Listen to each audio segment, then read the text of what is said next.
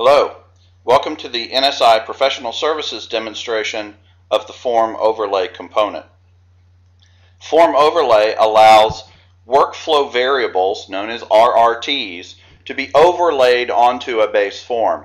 This base form can be an insurance application, a loan application, it can be a piece of correspondence confirming the receipt and acceptance of a new insurance policy. Loan app can provide a document checklist, a variety of reasons why you might want to generate a document from a workflow process.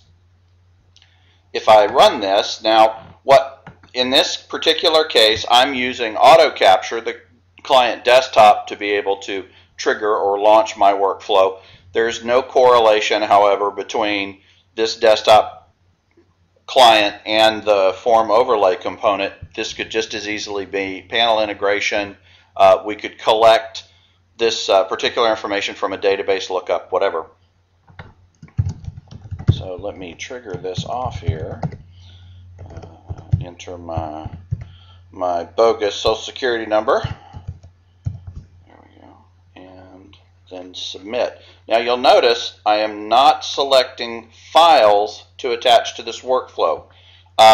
There is nothing that says you can't have a file associated with the workflow, but what I'm showing you here is the fact that the form overlay component can generate a new document with variables on it without having a base image in the workflow being processed. Those two things are really disassociated from each other. You'll notice this has already appeared on my desktop, right, where I have first name, last name, Social Security number in a particular position. Now, to show you how this works, how this was created, we'll come into our auto capture configuration here and edit, and then take a look at the form overlay component. These are the three fields that I have defined on my form. If I come in and there's a global activation of the form, is form overlay activated for this particular thread in the workflow? I can name the file with RRT variables. This is my base template. In this case, it's a simple 1040EZ. This can be either a PDF or a TIFF. And then I define individual fields.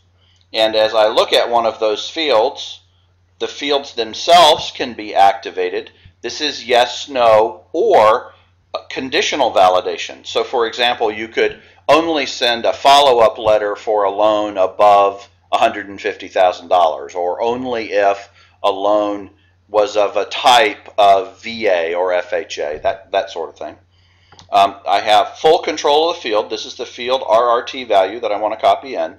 And then I have full control of the font, the position on the form, right? The position on the form. Complete control of how that field is overlaid onto the form. From that point on, then this becomes just another document in the workflow for any of the normal route components. Send to email, send to printer, send to document management system, and the like.